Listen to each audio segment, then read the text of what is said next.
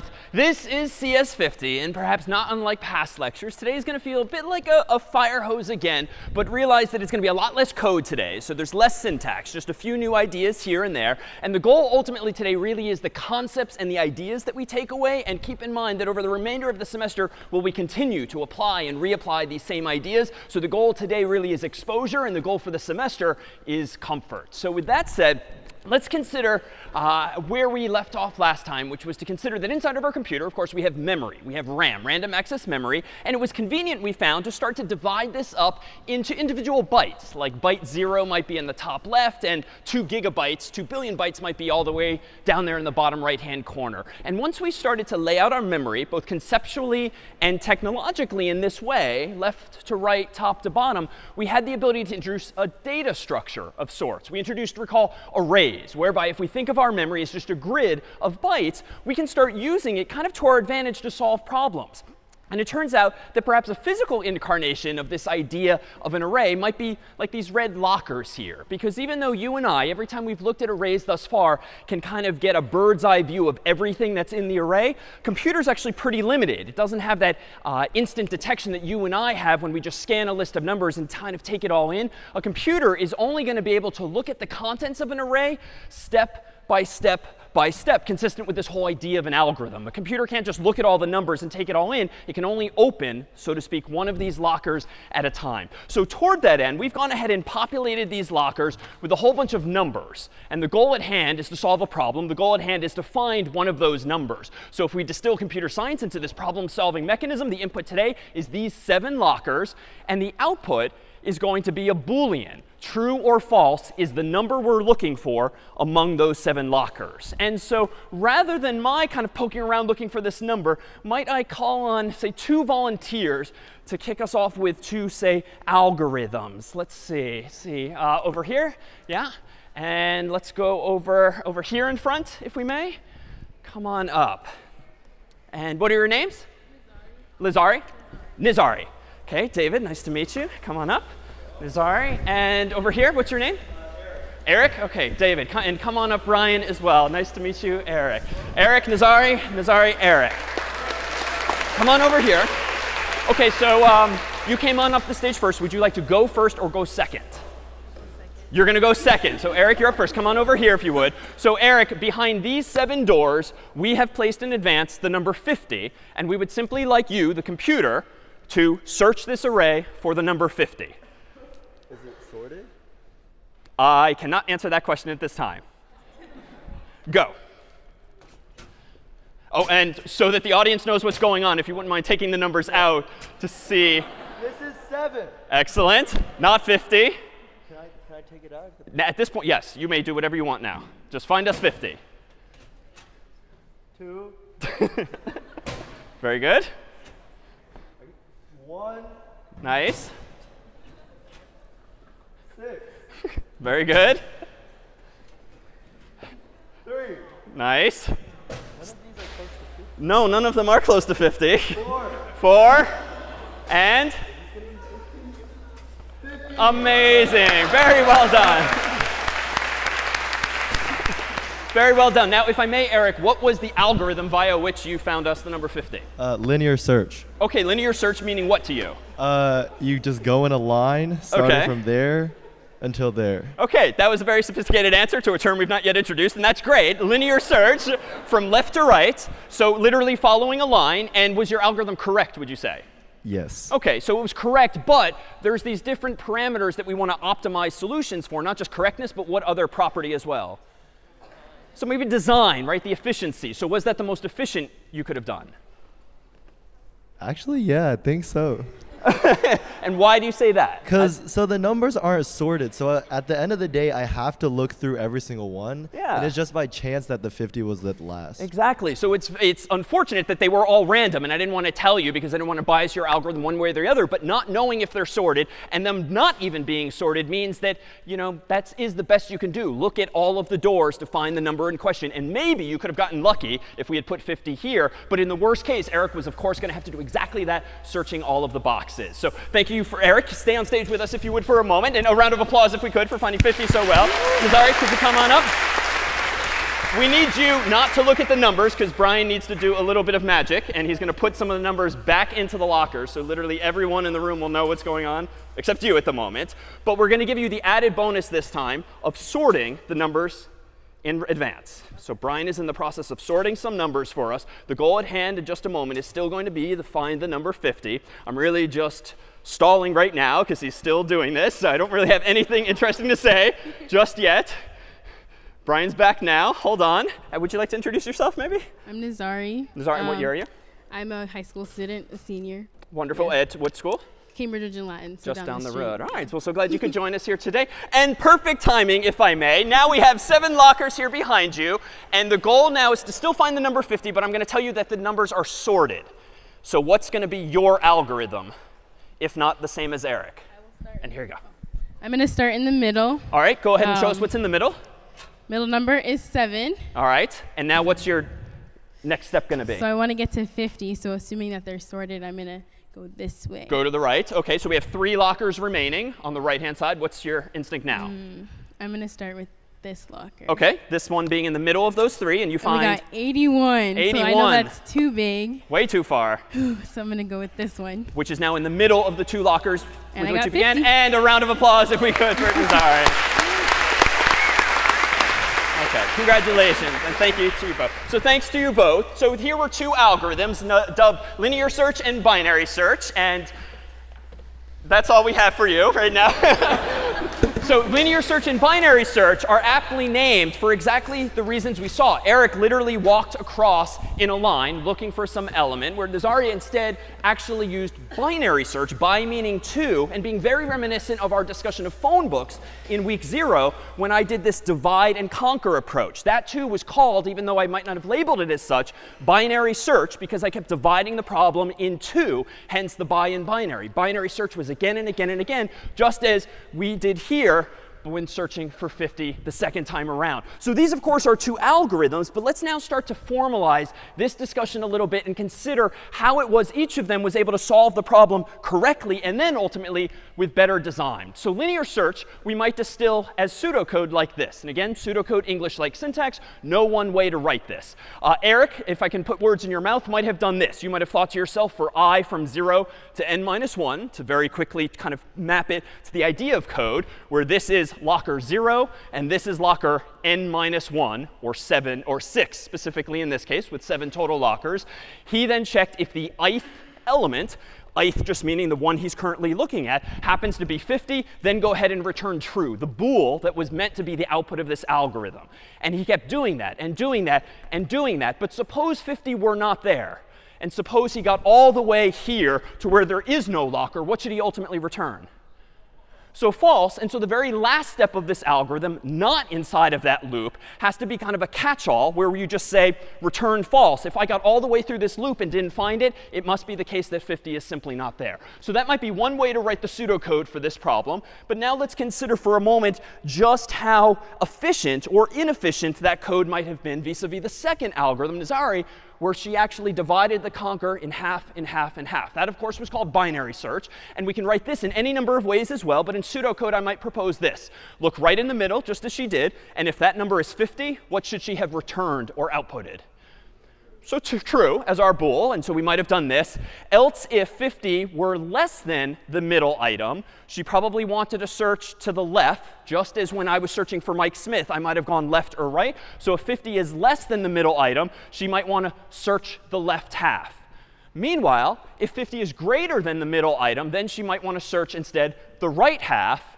But there is a 4th possibility, just to be safe here. What else might be the case? It's not in the middle, and it's not to the left, and it's not to the right. So it's just not there. And so there's actually a 4th case. And we can express this differently. I'm going to go ahead and just say at the top, if there's no items in the list, let me go ahead and just claim return false. There's nothing there. After all, if I keep dividing a list in half and half and half and half, eventually there's going to be no list left, at which point I should just conclude, oh, it clearly wasn't there. If I halved it so many times, nothing is left on the right or the left. So how might we now think of this? Well, just as in week 0, we had a picture like this, and we claimed that these algorithms were either linear in nature, literally a straight line like Eric's, or a little more curved or logarithmic, so to speak, like Nazari's. And these had fundamentally different shapes, and we referred to them really by the number of steps they might take in the worst case. If the phone book, or today the number of lockers, was n in total, it might take as many as n steps for Eric or anyone to find Mike Smith or the number 50 from left to right. If in week 0, I did 2 pages at a time, you can actually speed that up, but the shape of the line was the same. Eric didn't do that here, but he could have. With 2 hands, he maybe could have looked at 2 lockers at once, so that might have been an intermediate step between those 2 extremes.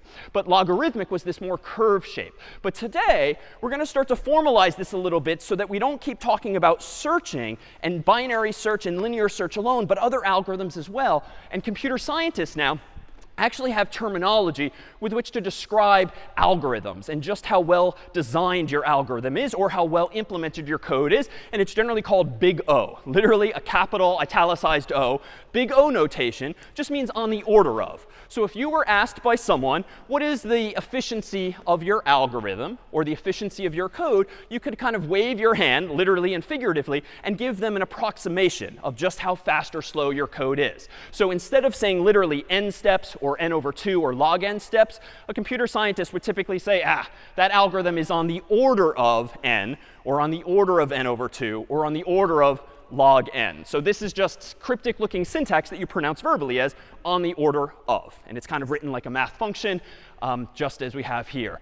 But it turns out that when you're using big O notation, it really is kind of hand wavy. Like it's just meant to be an approximation. And you know what? In this case here, these lines are so similar looking, I'm actually going to throw away the divided by 2. And we'll see why this is OK in just a moment. But those are so similar that I'm just going to call them the same thing. And it turns out, and it's fine if you don't recall logarithms too well, the base 2 there doesn't really matter. I'm going to throw that away. It can be base 2 or 3 or 10. They're all within multiples of one another. So that's no big deal either, I claim. And if you don't recall, that's OK too.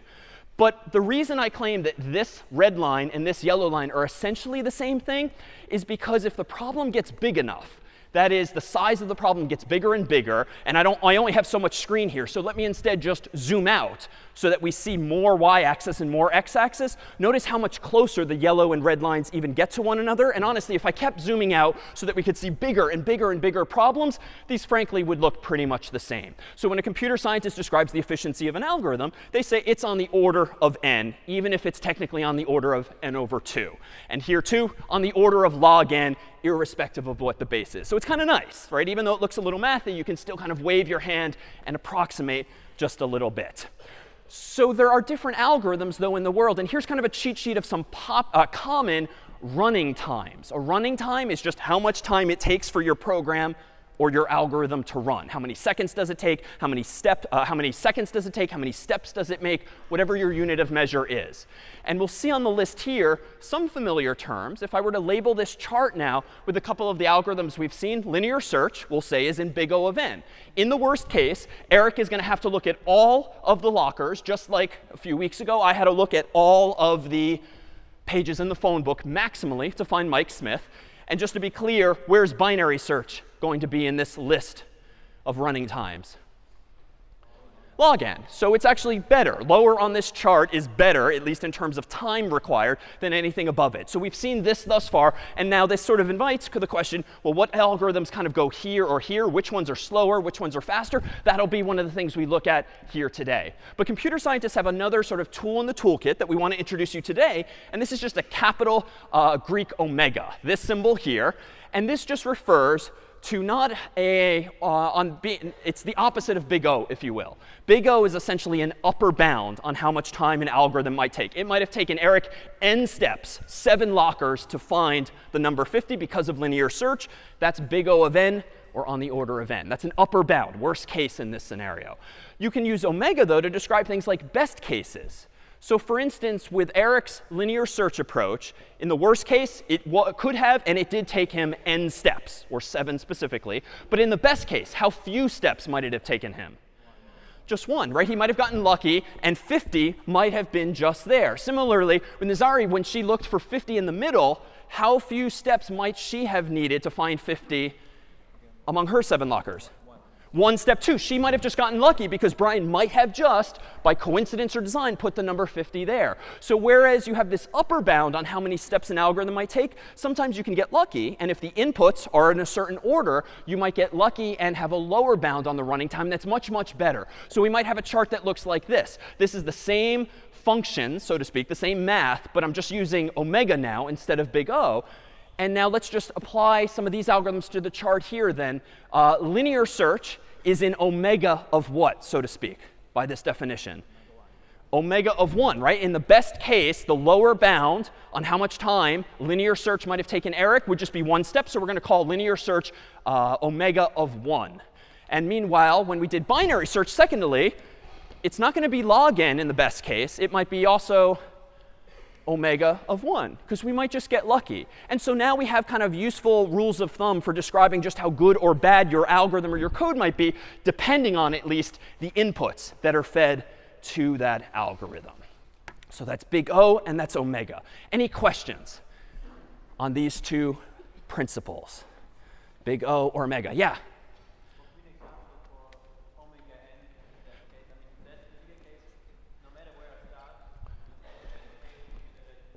Really good question. And we'll touch on a few such algorithms today. But for now, the question is, what's an example of an algorithm that might be omega of n, such that in the best case, no matter how good or bad your input is, it takes n steps?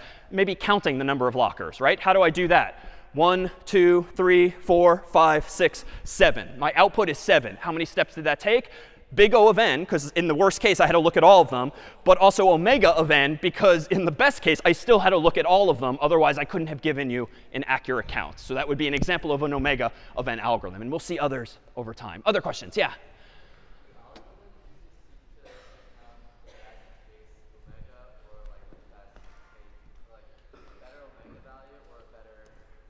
Really good question. Is it better to have a really good omega value or a really good O value? The latter. And we'll see this over time. Really what computer scientists tend to worry about is how their code performs in the worst case, or maybe not even that in the average case, typically day to day. Best case is a nice to have, but who really cares if your code is super fast when the input happens to be sorted for you already? That would be a corner case, so to speak. So it's a useful tool to describe your algorithm, but big O and upper bound is typically what we'll care about a little more. So let's go ahead and make this a little more real. Let me go ahead and switch over to CS50 IDE. And let me go ahead and create a program here called numbers.c that's going to allow us to explore, for instance, linear search. So numbers.c is going to start off with our usual lines. So I'm going to go ahead and include CS50.h. I'm going to go ahead and include standardIO.h, int main void, so no command line arguments for now. And in here, let me go ahead and just declare some numbers, maybe 6 numbers total. And if I want to declare an array of 6 numbers, recall from last week, I can literally say this. And if I want to initialize those numbers, I can do numbers bracket 0 gets, for instance, the number 4. Numbers bracket 1 gets the number, say, 8. Numbers bracket 2 gets the number 15. Numbers bracket, OK, so this is getting really tedious. Turns out in C, there's a shorthand notation when you know in advance what values you want to put in an array. I can actually go up and do this. 4, 8, 15, 16, 23, 42 with curly braces on either side. So this is just what's called a statically initialized array. You just know in advance what the values are. And so I can just save some lines of code that way. But it's the same thing as the road I was going down a moment ago. But the curly braces are new for that little feature. All right, now I'm going to go ahead and iterate over these. So for int I gets 0, I less than 6. And I'm going to cut some corners now so that we focus on the new stuff and not on the old. I'm hard coding 6 instead of using a constant or something like that. But all I want to do ultimately is search for the number 50. So what code can I now write inside of this for loop to just ask the question, is 50 behind this door? Someone want to call it out? Yeah, if numbers I equals, and not just single equals, but equals 50, I can go ahead now and return some answer. So I'm going to go ahead and say printf, for instance, found in a new line. And then if I want to say that no 50 was found, recall that I want to do this outside of the loop, just like in my pseudocode earlier. So not found can go way down there. So just to be clear, what algorithm have I implemented here? Yeah, so this is linear search. This is the code incarnation of my pseudocode in Eric's actual execution of his algorithm. So let me go ahead and save this. Let me go ahead and make numbers. No error messages, which is good. /numbers and enter, or I should see what when I hit enter here? Hopefully not found, because indeed 50 is not among those numbers. All right, so that's interesting, but it's mostly warm up from last week. Why don't we consider a different problem where now we might want to search not just for numbers, but maybe names. Like if the goal is to search a phone book, let me go ahead and create names.c that allows me to search now for names in an array. So let me go ahead and include cs50.h. Let me go ahead and include standardIO.h. Let me go ahead and do int main void. And then down here, let me go ahead and give myself an array. So an array of string called names. I'm going to go ahead and give myself 4 names. And just like last time, I can do names bracket 0 gets Emma. Or, again, to save myself time, I can cut a few corners here and say Emma, Rodrigo, Brian, David, just like last week, capitalized just because. So that's another way of writing the same code as with more lines than that. All right, now I'm going to do int I gets 0. I is less than 4 in this case, I++. And now things get a little interesting, because I might want to say if names bracket I equals, let's not search for 50 now. Let's search for Emma, just like last week. I want to go ahead and say found if I find Emma. Else down here, I want to say not found. The catch is that this will not work. Sorry, it's a little warm up here today. The catch is this will not work, even though I'm pretty much doing exactly what I did last time. What might the intuition be, especially if you've never studied C before, as to why line 10 here won't actually work as easily as numbers did a moment ago? Yeah? Difference in data type. And what are the differences, to be clear? Yeah.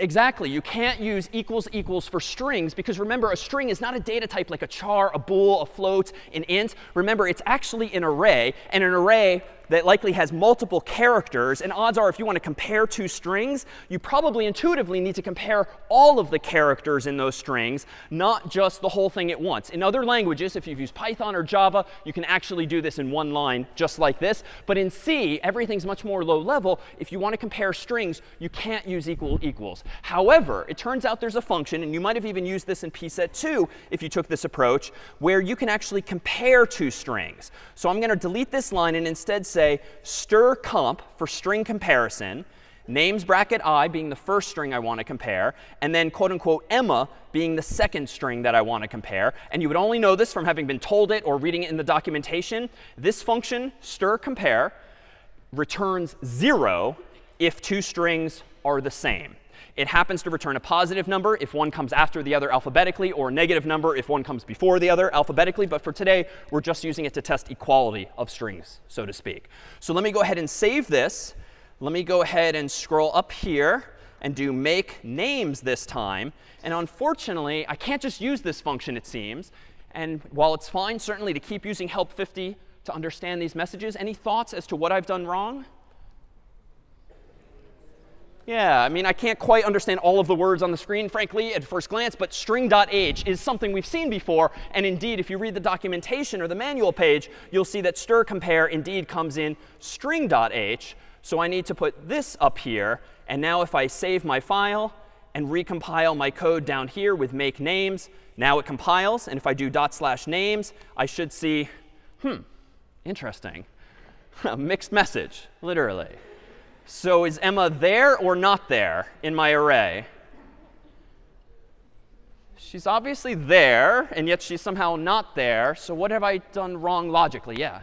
You have like added a not found print statement, no matter if it's found or not. So not found should be like a path statement. Yeah, so it's this not found that I'm just blindingly printing at the end as a sort of catch-all. But really, if I execute found or print found up here, what should I really be doing maybe right after that? Returning, and we looked at this last week. Recall that if you want to go ahead and return a successful outcome, the convention is to return 0. And actually down here, if you're unsuccessful, what should we perhaps return instead?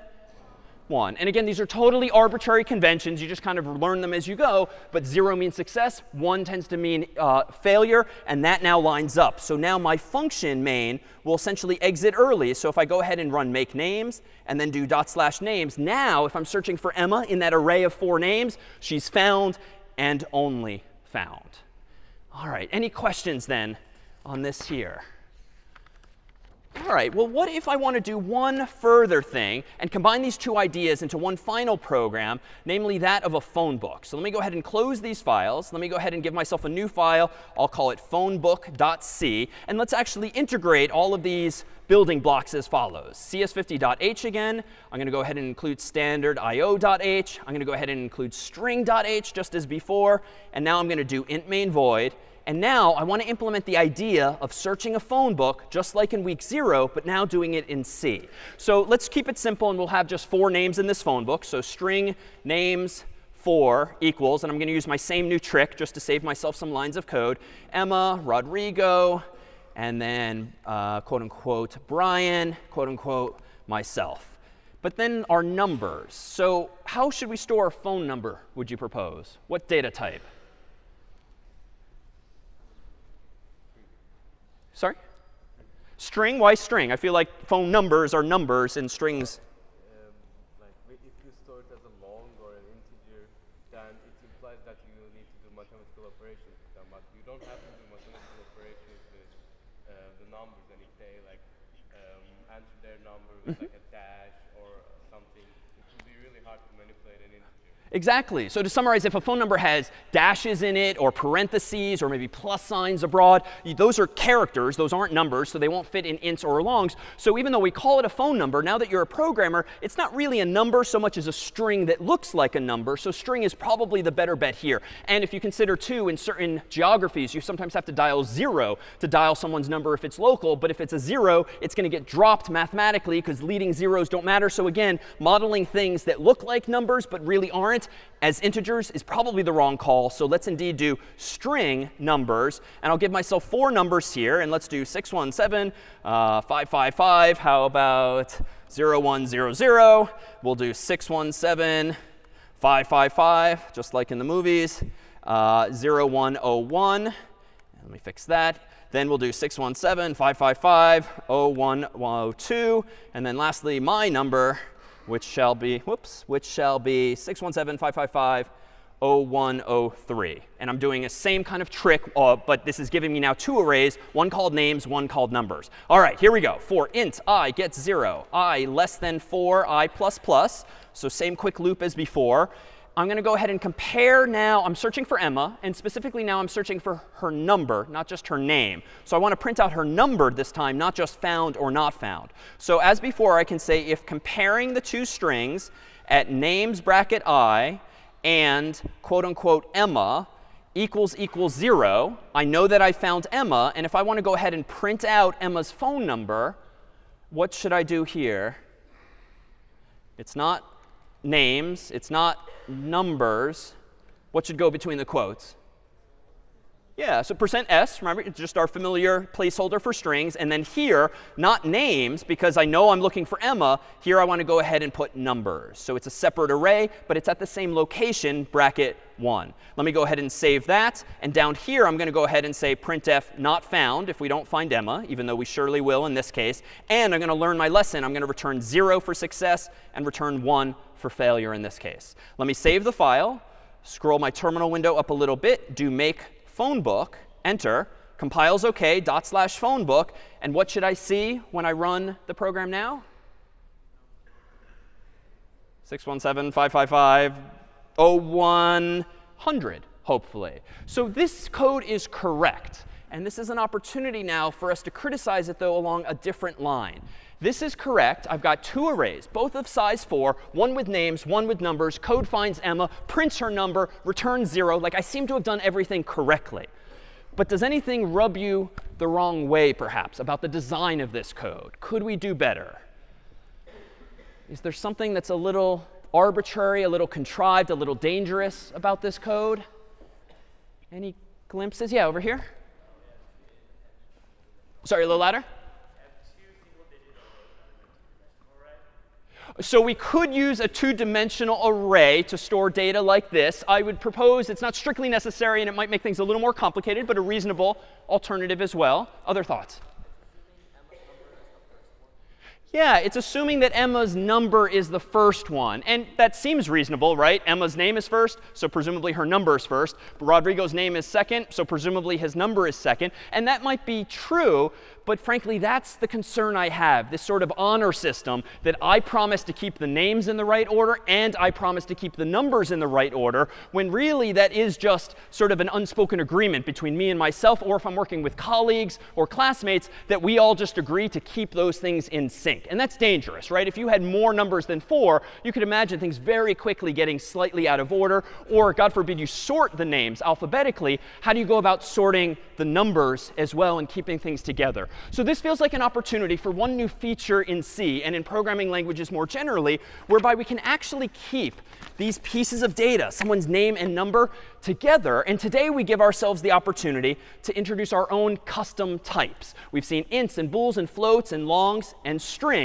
And string, recall, is a custom CS50 data type. And we'll take that one away in a couple of weeks as a training wheel. But today, let's give ourselves our own data type as follows. Typedef is our new keyword today. And it literally means define a type.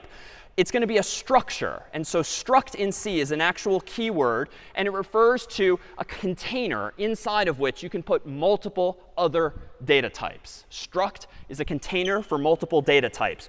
What do I want to contain? Well, I want to give myself a name for everyone. And I want to give myself a number for everyone, even though it's a string, because phone numbers can have dashes and parentheses and so forth. And you know what? The name I'm going to give to this structure is going to be a person. It's a simple person, but using this syntax, I can teach my compiler, Clang in this case, that not only are there ints and floats and chars and bools and so forth, and strings, there are also person types now in C. They didn't come with the language, but I'm inventing them now with typedef struct person, inside of which, or encapsulated, so to speak, inside of which, is going to be two things, name and number.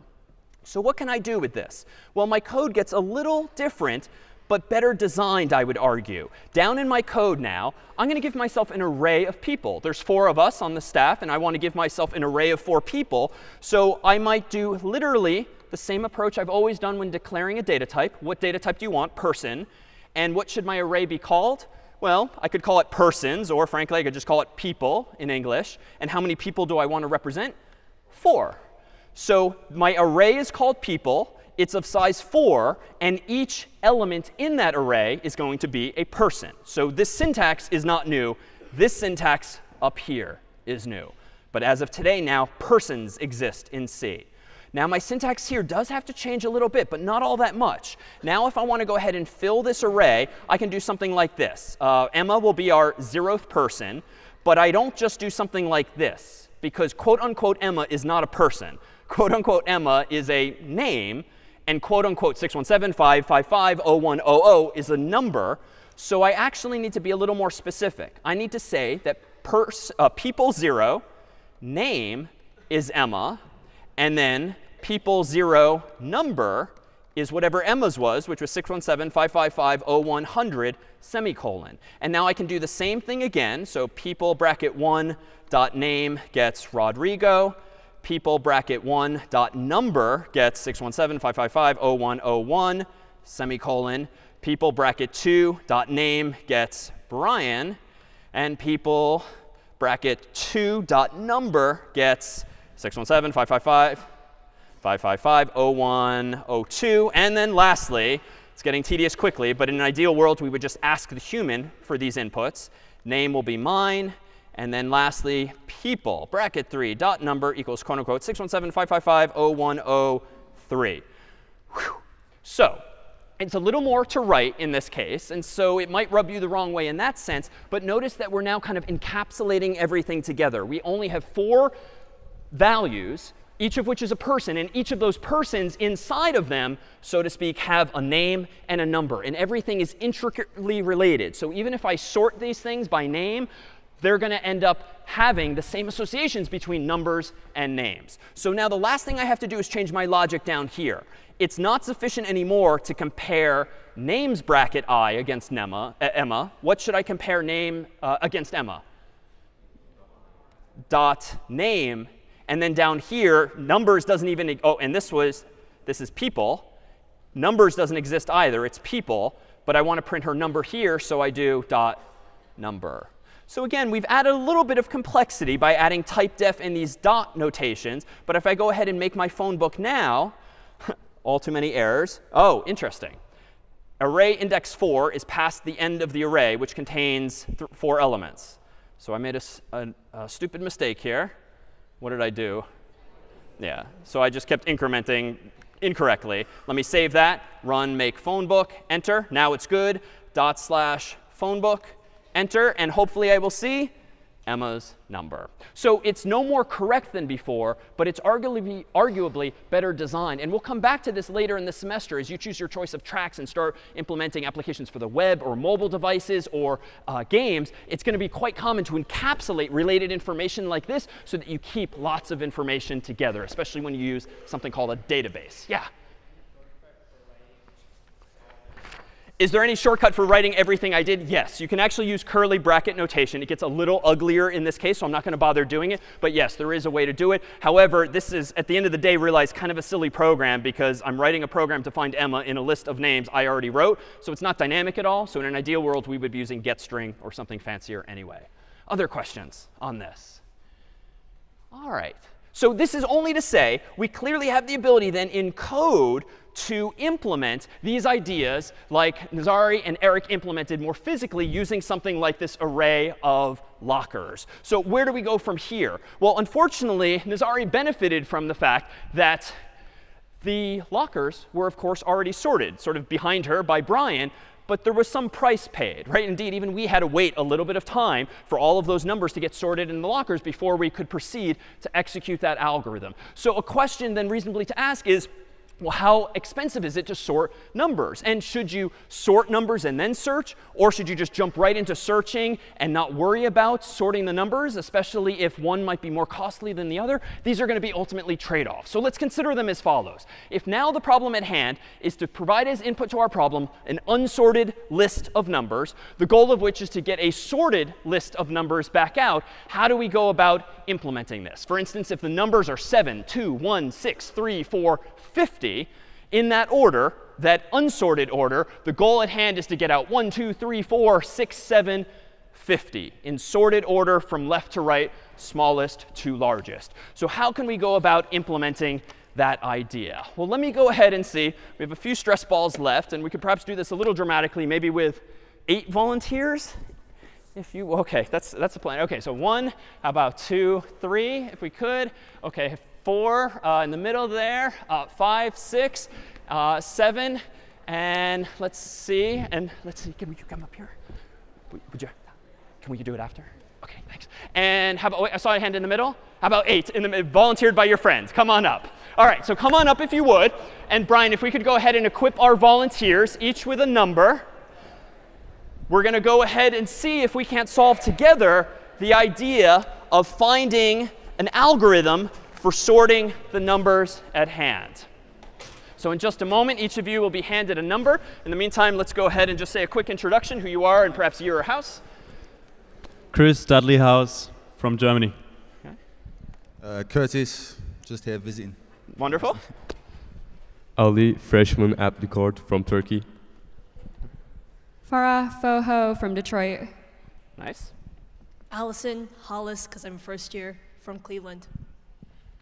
I'm Cloud. I'm in Mauer, and I'm from Virginia. I'm Rohill. I'm in Wigglesworth, and I'm from Atlanta. I'm Yoel. I'm also from Wigglesworth, and I'm from New York. I'm Bonnie. I'm in Lowell. I'm from Beijing and Ann Arbor. Wonderful.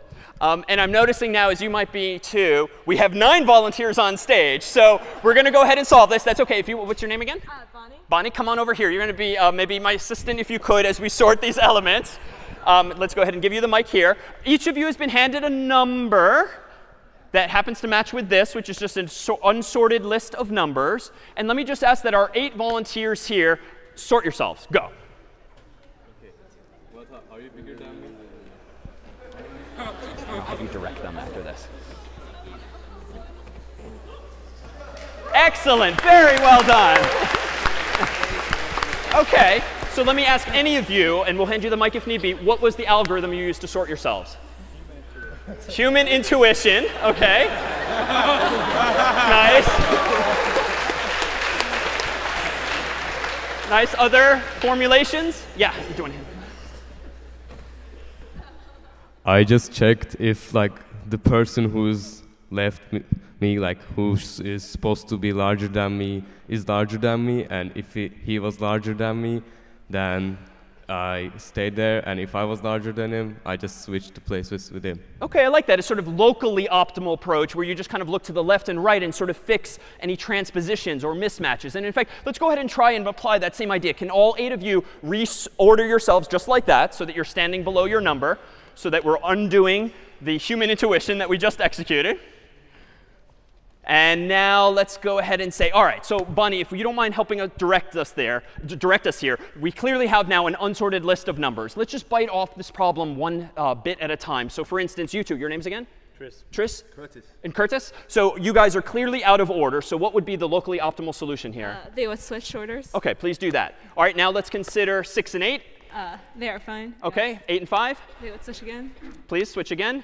8 and 2. Switch. OK. 8 and 7. Switch. 8 and 4. Switch. 8 and 1. Switch. All right. So have we solved the problem? OK, no, obviously not. But is it better? Are we closer to the solution? I mean, I'd argue we are closer because, right, like 8 somehow made its way all the way to the correct destination, even though we still have kind of a mess here to fix. But notice that the solution got better in this direction and a little better this direction. But we're going to have to do this again. So Bonnie, can you direct us once more? Yeah, so if you would proceed from this order, you two would switch. OK, 5 and 6. Would switch again. 6 and 2. Remain, and then the next person. 7 and 4. 7 and 4 switch. Nice. 7 and 1. Switch, and then. All right, so now are we done? So no, but look, the problem is getting better. It's closer to solution because now we have 8 in place and 7 in place. So we've taken a bite out of the problem, if you would. Now we can do this a little more rapid. So if you want to tell everyone what to do pairwise pretty quickly, go. So everyone just, if you're. Human intuition, if you would. But let's do it pairwise. OK, sure. Could everyone, if the person on your right is smaller than you, switch with them? And then do that again. Good. Do that again. Good. Again. And then one last time. Yeah, so even though we allowed it to get a little organic there at the end, now is the list sorted? OK, yes. So maybe a round of applause for our volunteers here. And thank you to Bonnie especially. Thank you. All right. Brian, here we have a stress ball for each of you. And thank you so much. So let's see if we can't now formalize. Feel free to make your way off to either side. Let's see if we can formalize exactly what it is these volunteers wonderfully did at Bonnie's direction to get this list sorted. It turns out that what everyone did here has a name. It's an algorithm known as bubble sort, because as you noticed, the 8 initially kind of bubbled its way up from left to right, and then the 7 kind of bubbled its way up from left to right. And as they repeated, even though we did it more quickly at the end, did the bigger numbers bubble their way all the way up until they were in the right place. So in pseudocode, I'd argue that what we did was this. Bonnie directed our audience at an increasing speed to repeat the following n-1 times. Why n-1? Well, if you've got n people and they're comparing each other, you can only compare people n-1 times if you have n people. So she told them to do this n-1 times in total for I from 0 to n-2. Now, what's that actually referring to? So this I is our index, so it's kind of like treating our humans like an array. What did we do? If the ith person, starting at 0, and the ith plus 1 person are out of order, what did she tell them to do?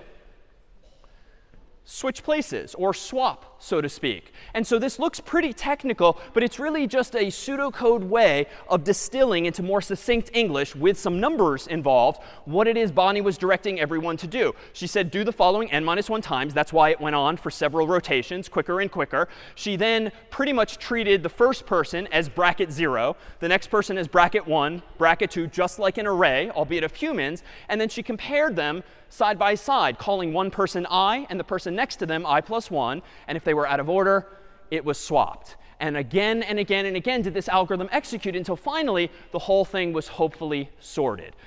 How many times how many steps did it take? How long did it take? What's the running time in big O notation of bubble sort? Well, the outer loop takes n minus 1 steps. The inner loop also takes n minus 1 steps because it's 0 through n minus 2. And so if we go ahead and multiply that out a la FOIL, we have n squared minus 1n minus 1n plus 1. If we combine like terms, we now have n squared minus 2n plus 1.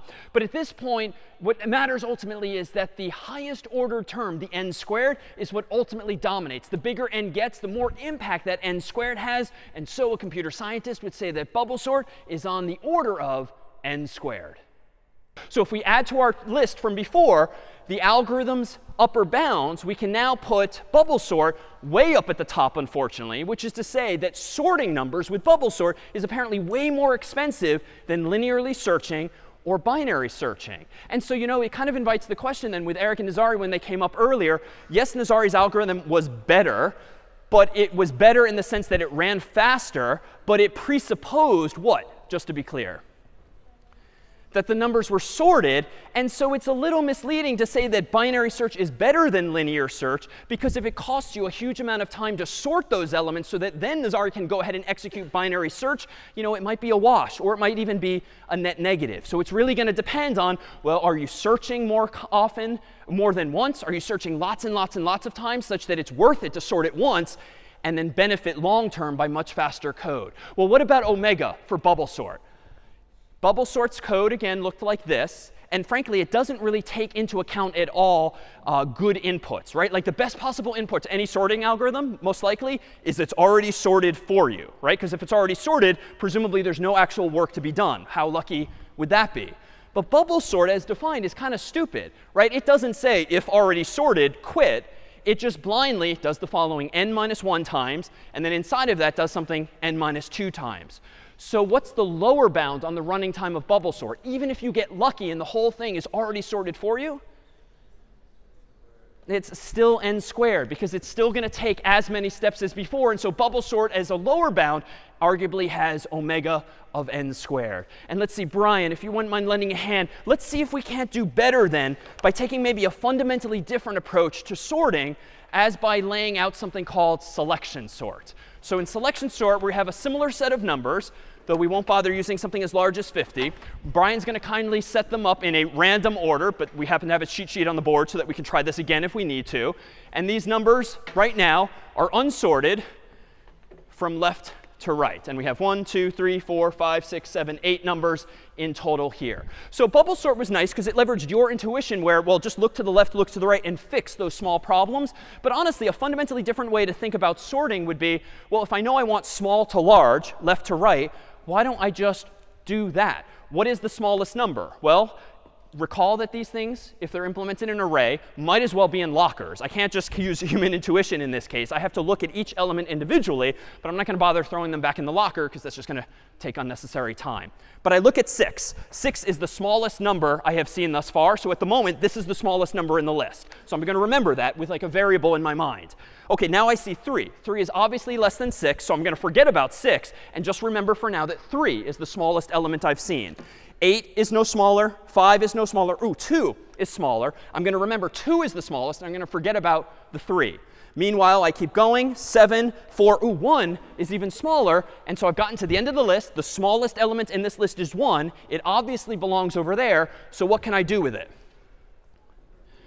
Yeah, ideally, I could just move it. Now, maybe I should make room, right? The table's a little small, or my array is of fixed size. So I could start scooching everything over this way. But you know what? Frankly, that's going to take a while, right? I have to move like 7 elements. Why don't I just kind of forcefully evict the 6, put it over here? Because after all, it was in random order in the first place. Who cares if I move it someplace else, even more random? I'll deal with it later. So you could do either approach. You could shift everything, but that feels like it'll take some time. Or you can just evict whatever is in the place you want to be. But what's nice now is that my list is closer to sorted. The 1 is in its correct place. So now all I have to look at is n minus 1 other elements. So let's take a look. What's the next smallest element? At the moment, it's 3. Still 3. Still 3. Oh, wait a minute. It looks like 2.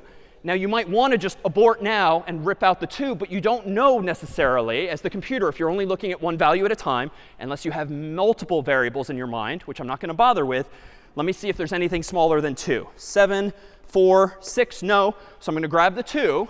And where do I want to put it? Right over there. And you know what? This could be a net negative, but I think it's going to average out. I'm going to move the 3 to where I do have room and go ahead and claim that my 2 is now sorted. And I'm going to do this again and again and again. And just like Bonnie did, I'm going to do it a little faster now. Walk through the list. OK, 3 is the smallest. I'm going to go ahead and put it in sorted order by evicting the 8. Now I'm going to go ahead and do it again. All right, 5, 8, 7, 4 is now the smallest. I'm going to go ahead and evict the 5, move it over here, and claim that that's sorted. All right, let me do it once more. 8, 7, 5, 6. OK, 5 is clearly the smallest. Let me go ahead and evict the 8 again, make room for the 5. But I only have 3 steps left. 7, 8, 6. OK, let me go ahead and move the 7 over here, put the 6 in place. All right, 8 is the smallest. Nope, 7 is smaller. Let me go ahead and put it in place, evicting the 8. Voila, hopefully now, whew, done. But a fundamentally different algorithm, right? There was no pairwise swapping back and forth and back and forth. Each time, I sort of set my mind on a goal, get the next smallest element, get the next smallest element. And that is what we shall call selection sort, where on each iteration you select the next smallest element. So in pseudocode, we might say this. For I, from 0 to n minus 1. And again, just adopt this habit now. Anytime in life, and certainly a CS class, when you have n items, the first one is ironically 1, but in this case 0. And the last one is n minus 1. 0 to n minus 1 is how a computer scientist counts from 1 to n in the real world. So this just says do the following n times, but use I, start counting from 0. All right, find the smallest item between the ith item and the last item. What am I saying there? Well, if I initialize I initially to 0, that's just saying find the smallest element among all 8 and grab it. Swap the smallest item with that ith item. So wherever I found the smallest element, go ahead and swap it with that one.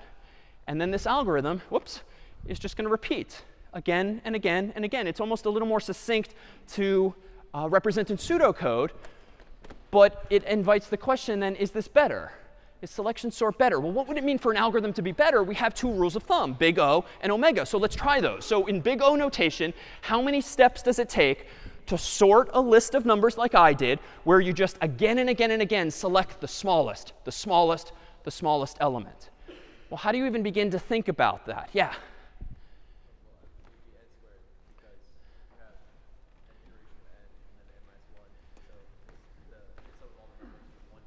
Yeah, that's the right intuition. And let me back up just one step until we get to that. The proposal was it's n squared. And indeed, that's going to be the spoiler. But why? Well, if you actually started to count up how many steps I was taking physically, right, to find the smallest element, it's going to take me maybe 7 steps to find the smallest element, because I'm going to look at all of them. So in my first pass, I'm looking at all 8 elements, or taking almost n steps to find the smallest number like 1. But after that, the 1 was in place, and I turned on its light bulbs, and that left 7 numbers left. And how many steps did I then take? Well, n minus 1. Then after the 2 was in place, how many steps?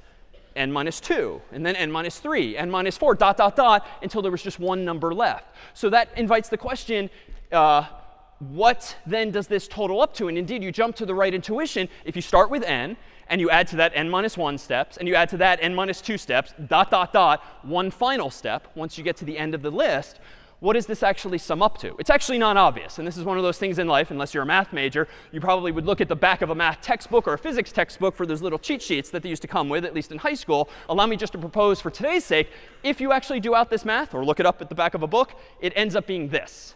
N times n plus 1 divided by 2. And you can prove this mathematically, but for our purposes, just trust me, if you will, that adding a number plus the smaller number plus the smaller number plus the smaller number all the way to 1 gives you this relationship. N times n plus 1 divided by 2. And it's fine if you just take that as fact. So let me just multiply this out. That's n squared plus n over 2.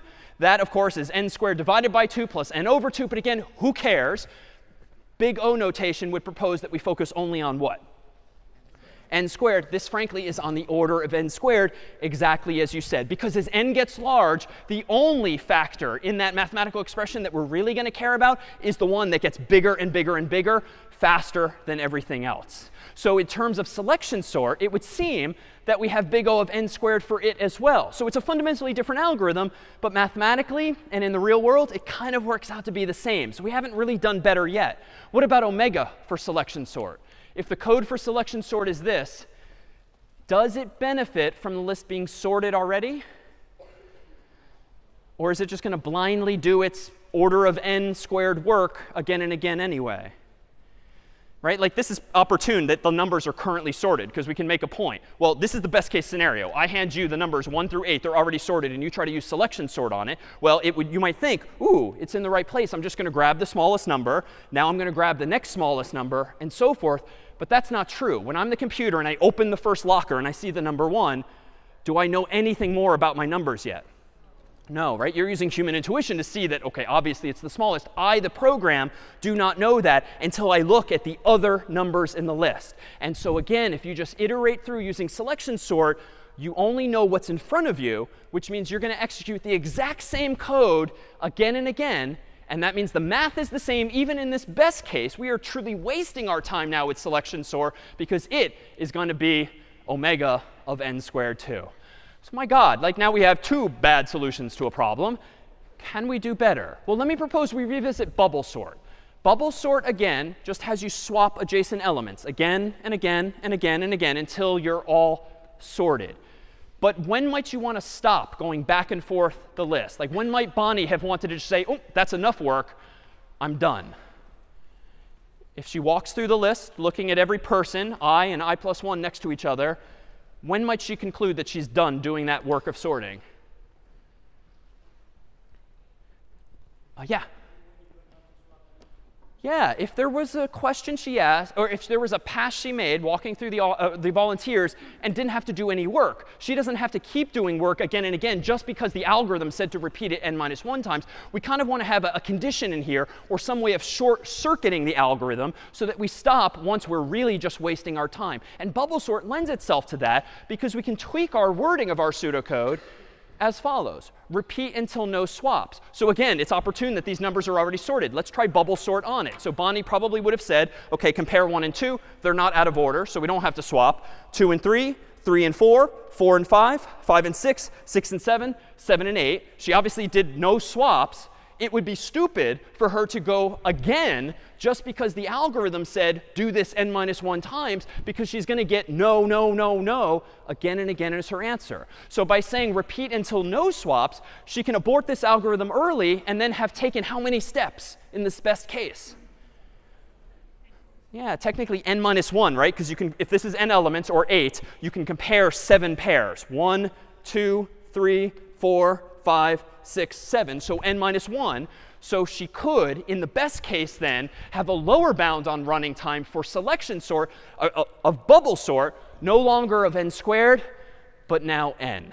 So it would seem that with a bit more cleverness, we can actually benefit in terms of the running time of these algorithms. Well, let's see if we can't see these from a slightly different perspective now by doing this visualization. I'm going to go ahead and open up a graphical visualization of each of these algorithms in turn. So what you have here is an array of numbers, each of which is represented by a vertical bar. Short bar is small number, like 0, 1, 2. Tall bar is big number, like 99 or 100, or anything in between.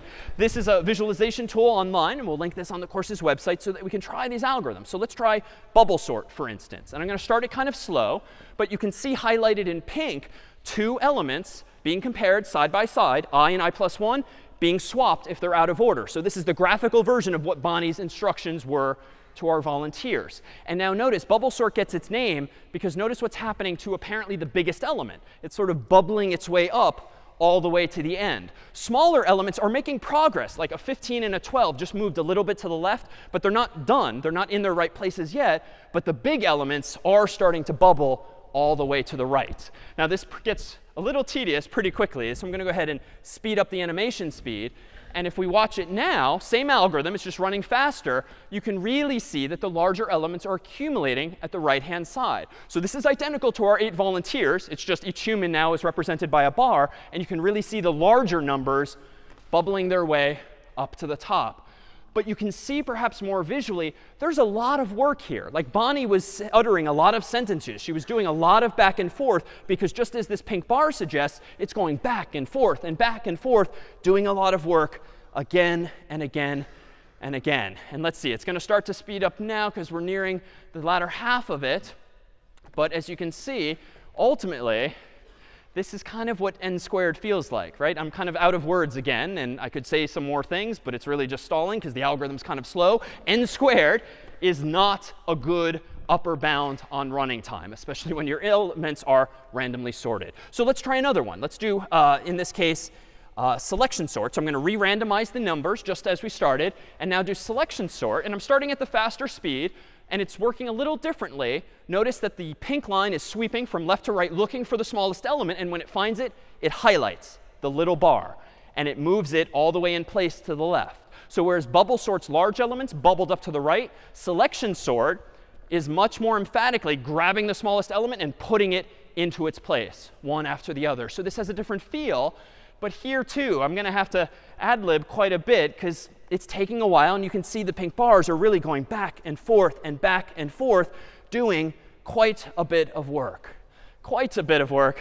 Quite a bit of work. And now, finally, it's done. So in a bit, we'll take a look at fundamentally faster solutions and see why n squared actually is small. But first, let's take our 5-minute break with mini cupcakes outside. All right. So we are back. And just as a teaser for this coming week, the week is ultimately about algorithms and the implementation thereof. And it turns out that certainly on campus and in the real world, our elections quite often an algorithmic process to which there's actually multiple possible solutions. Indeed, when you vote for someone, how those votes are tabulated can actually differ based on the algorithm being used. And those can actually have very real world effects on the outcomes of those elections. So among the challenges ahead for the coming week with problem set 3 is to implement a number of algorithms related to elections. For instance, it might be a very simple ballot whereby whoever has the most votes among all of the candidates, or whoever has a plurality wins. Or you can implement some kind of runoff election whereby you don't just vote for one candidate, but you rank your preferences. And then you use software or a more manual human process to adjudicate who wins based on the ranking of those candidates. And there's even more possibilities that ultimately can influence real world outcomes, whether it's here on campus or in the real world. And so that's what we'll explore this week in code.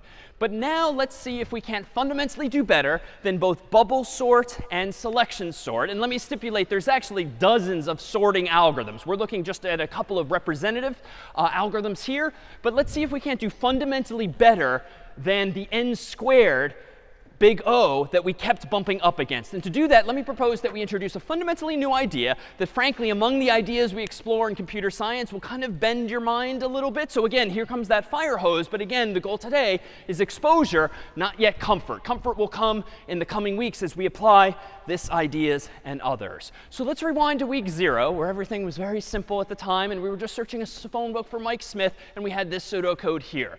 This had an example of a programming construct that at the time we highlighted and called a loop. Go back to line 3 so that you can do something again and again.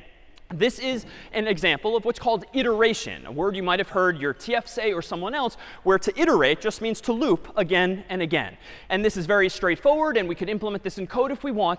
But there's an opportunity to design this algorithm not only differently, but perhaps better. Right? After all, let me go ahead and erase that line there and get rid of this iteration and see if I can't solve the problem more elegantly, if you will, a better design, if you will, though there will invariably be some trade-offs. Here with the open to the middle of the left, here with open to middle of left half of book, and here open to middle of right half of book, the whole point of opening to the middle of the left or the middle of the right was just to search for Mike Smith again, but in half of the phone book, left or right. The key detail being it's half the size of the whole phone book. But the algorithm is really the same. So in fact, why don't we simplify our pseudocode and not get into the logistics of like, oh, go back to this line and then do this again and again. No, let's just say search the left half of book or search the right half of book. And in fact, let's tighten up the code and make it fewer lines so that we don't even need to get into the specific line numbers. We can just tell ourselves what to do.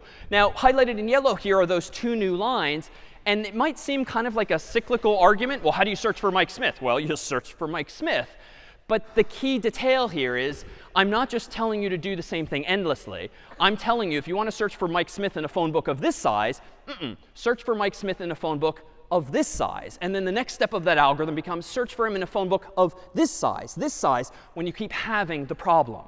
So this is an example of a technique in programming called recursion, whereby you implement a program or an algorithm or code that, in a sense, calls itself. If what we're looking at here on the board is a function called search, a function is recursive if it literally references its own name in its own code.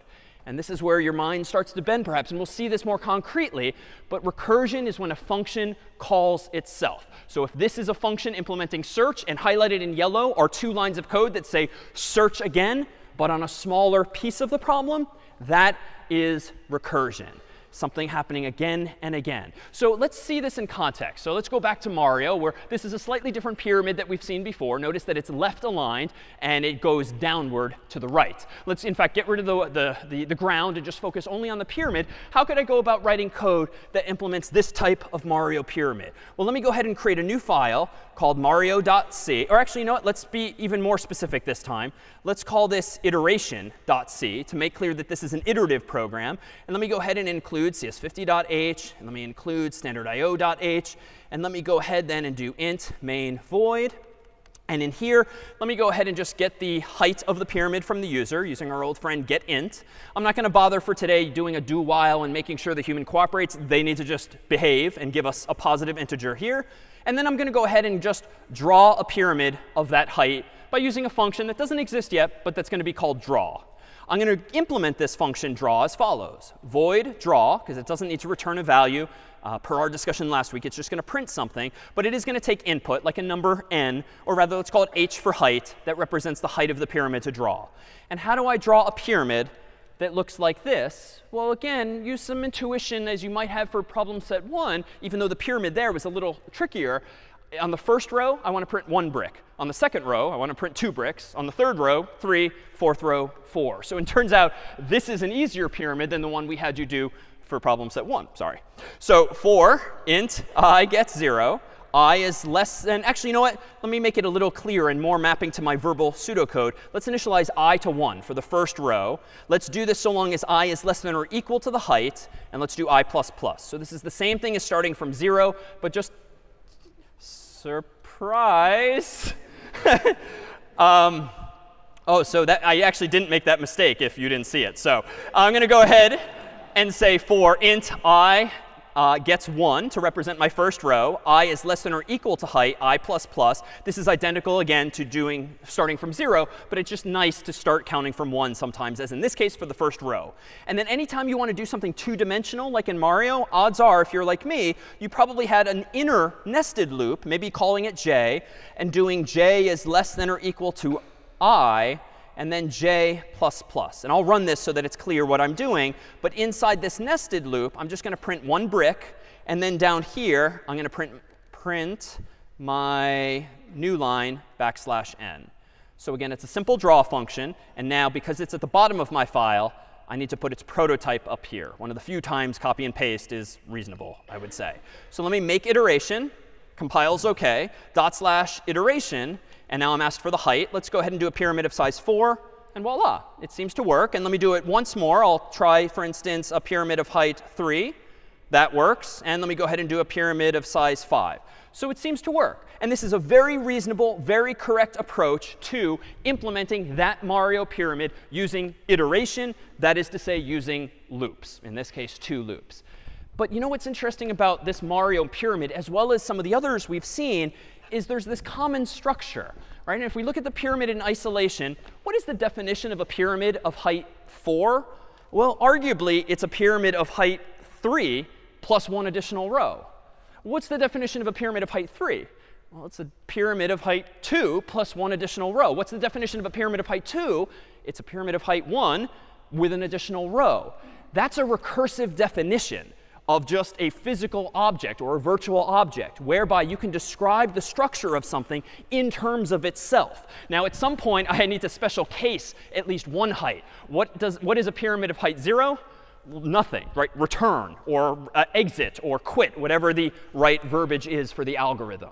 So long as you have a so-called base case where you manually say, oh, in that specific case, just don't do anything, and you don't recursively call yourself again and again, we can use this principle of code calling itself. So let's try this once more. Let me go ahead and create another file called recursion.c. I'm again going to go ahead and include cs50.h, and I'm going to go ahead and include standardIO.h. And then I'm going to go ahead and have int main void again. And in this program here, I'm going to again ask the user for the height of interest for their pyramid using int height gets getInt, and ask them for height. I'm not going to bother error checking here. I'm going to go ahead and draw a pyramid of that height. And so what's going to change this time is my draw function. Void draw int h as before. And now's where things get interesting. My goal now is not to just use nested loops, but to define a bigger pyramid in terms of a small pyramid. So suppose that the goal at hand is to draw a pyramid of size 4. What should I do first according to this definition of a pyramid? How do I draw a pyramid of size 4 in English? Yeah? Yeah, draw a pyramid of size 4 minus 1, or a pyramid of size 3. So how do I express this in code? Well, wonderfully in code, this is super simple, h minus 1. That will draw me a pyramid of height h minus 1 or 3 in this specific case. Now, it's not done the program, right? I can't possibly just compile this and expect it to work, because this seems like it's just going to call itself endlessly. Well, what's a pyramid of size 3? 2, 1, 0, -1, -2, right? It would go on endlessly if I just blindly subtract 1. So I need that base case. Under what circumstances should I actually not draw anything?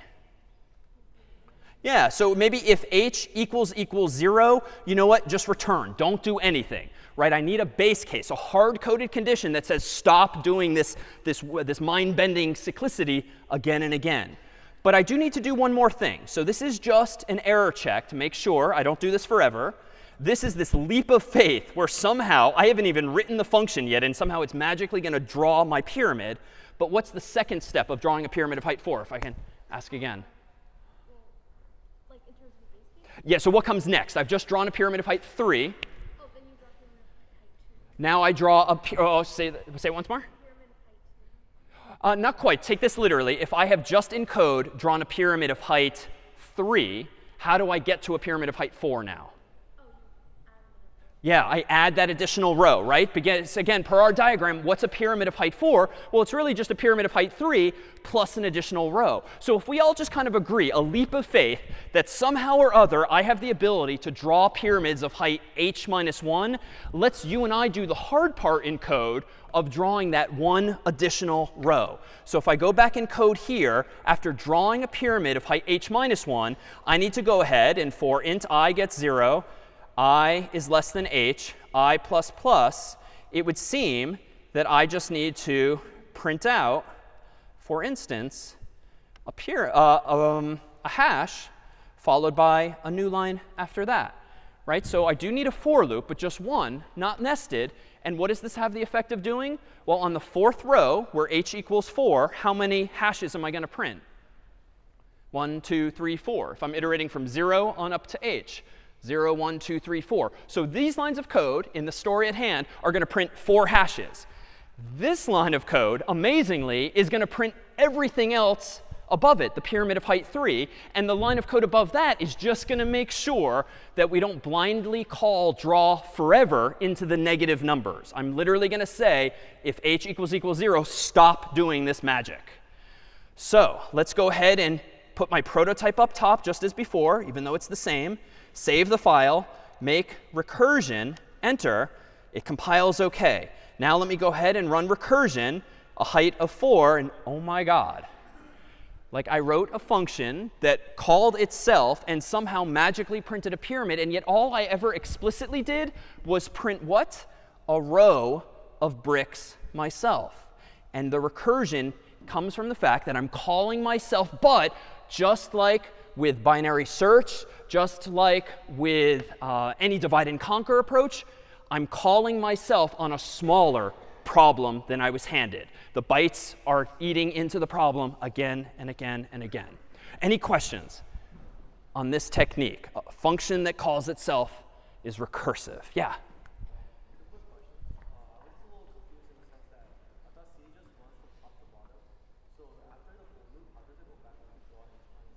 Really good question. After the for loop, how does it go back and print? It doesn't. That happens first.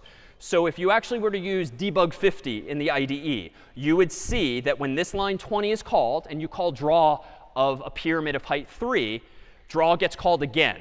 And then it gets called again on height 2. Then it gets called again on height 1. But guess what happens on a pyramid of height 1? It prints a single hash. Then if you rewind the story, what happens next? You print a row of 2 hashes. What happens next? You print a row of 3 hashes. What happens next? You print a row of 4 hashes. And we'll see more of this before long. But because I'm calling draw before I'm printing the base, I don't know how this works yet. That's the leap of faith to which I keep alluding. But it keeps happening because, 1, I have this base case that stops this from happening forever. And I have this other case that adds to my pyramid again and again. Yeah? It's kind of like layering up the four iterations, but instead of going from top down, it's going down. It is. It's going down, up, and you're referring actually to a construct we'll talk about actually in a week or two's time called a stack. We'll see actually how this magic is working. For now, let me just stipulate that functions can call themselves so long as what you pass them is a smaller input than you were handed initially. And now just to demonstrate that computer scientists have a sense of humor, if we Google recursion, as you might currently be doing to understand what this is, you'll notice. Get it? Kind of fun. OK. Anyhow, Google has literally hard-coded that into their source code of google.com. All right, so let's now use this to solve a problem of sorting. It turns out there's an algorithm out there called merge sort, and it's representative of sorts that are actually better than bubble sort and better than selection sort fundamentally. In terms of big O notation, we can do better. N squared does not have to be our fate. After all, so many things in our life are sorted. Your contacts in your phone, maybe your friends on Facebook or Instagram, or any application you use in the cloud typically sorts data in some way. It would be a shame if it's super slow to sort, as we saw already with N squared. So merge sort works as follows. This is pseudocode for an algorithm called merge sort that if you hand it an array of numbers or names or anything, it acts as follows. If there's only one item you're handed in your array, well, just return. There's nothing to sort. So that's our base case. That's the sort of stupid case where you have to hard code, that is literally write out, if this situation happens, do this. And the case is, if you just hand me a list with one thing, it's obviously sorted by definition, because nothing can possibly be out of order. Things get more interesting otherwise. Merge sort says, just like that Mario example, you know what? If you want me to sort this whole list, I'm going to tell you, sort the left half, then sort the right half, and then merge those lists together, such that you weave them together in such a way that the merged list is sorted as well. So merge sort is 3 steps. Sort left half, sort right half, merge those 2 sorted halves. All right, and this is the we were chatting earlier about an apt metaphor here. This is kind of a roller coaster type ride where you got to hold on, you got to focus. It's OK if it doesn't all work out for the best the first time around, but each step will be important here in the metaphor of the fire hose as well. So here is a list of unsorted numbers. The goal at hand is to sort them faster than bubble sort and selection sort can. So merge sort tells me what? Sort left half, sort right half, merge. That is it for merge sort. That's the magic. Just like Mario says, print a pyramid of height h-1, print the base, done. That's the essence of this recursive algorithm. Left half, right half, merge. So what's the left half? It's these 4 elements here. Let me go ahead now and sort those 4 elements. How do I sort a list of 4 elements? Merge sort them, right? Sort the left half, then sort the right half, then merge them together. So you're kind of like kicking the can. Like I've done no work. You're just telling me to go sort something else. But OK, let me follow those directions. Let me sort the left half, 7, 4. How do I sort a list of size 2? Not swapping yet. Merge sort. Sort the left half, then the right half, then merge them together. So again, it's kind of crazy talk because we've not done any actual work yet. And I claim we're sorting. But let's see what happens. Here's the left half. How do I sort a list of size 1? Done. That's the return. That's the base case to make sure I don't do this forever. What came next? I just sorted the left half. What was the second step? Sort the right half. How do I sort this? Done. Now it gets interesting. What was the third step? merge two lists of size 1. So now I need some extra space. So I'm going to give myself an extra row, some extra memory, if you will, in the computer. 4 obviously comes first. 7 obviously comes next. That's the merge step. That's what I mean by merge. Take the smallest element from whichever list and then follow it by the smallest element in the other list. This now is a sorted list of size 2. So if you rewind in your mind, what was the second step now? That was sort left half, sort right half. Right? So you really have to kind of rewind in the story like 30 plus seconds ago. How do you sort the right half? Well, you sort the left half, done. Right half, done. Here's the magic, merge. How do I merge these two lists? 2 comes first, 5 comes next. I have just sorted the right half of this list. So I sorted left half, sorted right half. What's the third step? Merge. So how do I do that? Well, I look at the two lists, and how do I merge these together, interleaving them in the right order? 2 comes first, then 4, then 5, then 7. So now I have sorted the left half of the original list. So what was step 2 originally? Sort the right half. OK, so sort the right half means sort the left half, and then sort the left half of that, done. Right half of that, done. Merge makes it interesting, 3, and then 6. I've now sorted the left half of 4 numbers. What comes next? Sort the right half. So 8 and 1. Sort the left half of that, done. Right half of that, done. Now merge those two together, 1 and 8. I've now sorted the right half of the 4 elements. What's the third step? Merge. So it's left half, right half, merge, again and again. So right half, left half, let's merge them. 1, 3, 6, 8. And now if you rewind like 2 minutes, this is the right half of the whole list. So what's step 3? Merge. So let's give ourselves a little more memory and merge these two. 1, 2, 3, 4, 5, 6, 7, 8. And my God, it's merged in the end. Now that was a lot of steps, but it turns out it was far fewer than the number of steps we were used to thus far. In fact, if you consider what really happened, after all of those verbal gymnastics, what I really did was I took a list of size 8 and broke it down at some point into 8 lists of size 1. And that's when there was no interesting work to be done. We just returned. But I did that so that I could then compose 4 lists of size 2 along the way. And I did that so I could compose 2 lists of size 4. And I did that so that I could aggregate everything together and get 1 list of size 8. So notice the pattern here. If you go bottom up even, here's one list. I divided it in half. I divided those halves in half. I divided those halves in halves. So what function or mathematics have we used to describe any process thus far since week 0 where we're doing something halves at a time? Logarithm. So anytime you see in CS50 and really in algorithms more generally a process that is dividing and dividing and dividing again and again, there's a logarithm involved there. And indeed, the number of times that you can chop up a list of size 8 into 8 lists of size 1 is by definition log base 2 of n, or just again, with the wave of the hand, log n. Which is to say, like the height of this picture, if you will, is log n. But again, we don't have to worry too much about numbers. But every time we did that dividing into smaller lists, we merged, right? That was the third and most important step. And every time we merged, we combined 4 elements plus 4 elements, or 2 plus 2 plus 2 plus 2 elements, or 1 plus 1 plus 1, 8 elements individually. So we touched all n elements. So this picture, if you will, is like 8 numbers wide, and or n numbers wide, if we generalize as n, and it's log n rows tall, if you will, because that's how many times you can divide things again and again. So what is the running time intuitively, perhaps, of merge sort? It's actually n times log n, because you've got n numbers that need to be merged again and again and again. But how many times did I say again? Log n times, because that's the number of times you can have things again and again and again. And if you do the math, log base 2 of 8, which is the total number of elements, indeed is 1, 2, 3. So math works out. But it's OK if you think about it more intuitively. So this is perhaps the bigger leap of faith, to just believe that indeed that is how that math works out.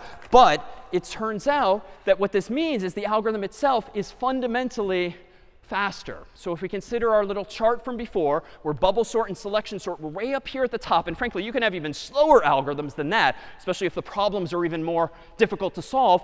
Now we can add to the list merge sort there. at n log n. It's in between. Why? Because again, even if you're not 100% comfortable with what log n is, notice that here's n squared. So n times a slightly smaller value is in between, or n log n. And we'll see in a moment what this actually means or feels like. What about omega? In the best case with merge sort, how much time does it take? Well, it too does not have that like optimization that bubble sort had, which is, well, if you do no swaps, just quit. It does the same thing always. Sort the left half, sort the right half, merge, even if it's a bit unnecessary. So it turns out that the omega notation for merge sort is also n log n. The newer version of bubble sort, recall, we could get as good as n steps if we stop after seeing no swaps. So merge sort, it's a trade-off, right? In the worst case, much faster, I claim. It's not n squared, it's n log n. But in the best case, you might waste a little bit of time. And again, that's thematic in computer science more generally. You're not going to get anything for free. If you want to improve your upper bound, you might have to sacrifice your lower bound as well.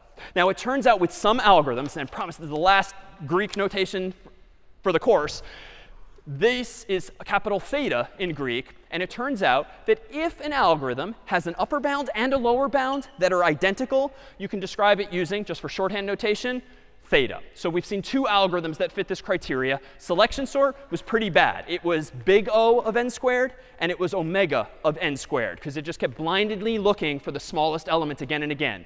Merge sort is in theta of n log n, for the same reason. It just blindly does the same algorithm again and again, no matter whether the input is already sorted or completely unsorted. But on the whole, n log n is a pretty powerful, compelling feature. So let me go ahead and turn our attention finally to a little visualization that might help this sink in as well. What you're about to see is a bunch of vertical bars, the top of which are 100 bars from left to right. Small bars equals small number, big bar equals big number. And the first algorithm up here is selection sort. The second algorithm down here is bubble sort. And the middle algorithm is merge sort. So if you will, we'll end on this note today. We'll time these algorithms with these sample inputs and see just how much better, I claim, merge sort is, which is to say, just how big of a difference does n squared versus n log n make? Which is to say, when you design algorithms, making things correct is not the ultimate goal. It's to make them well designed as well.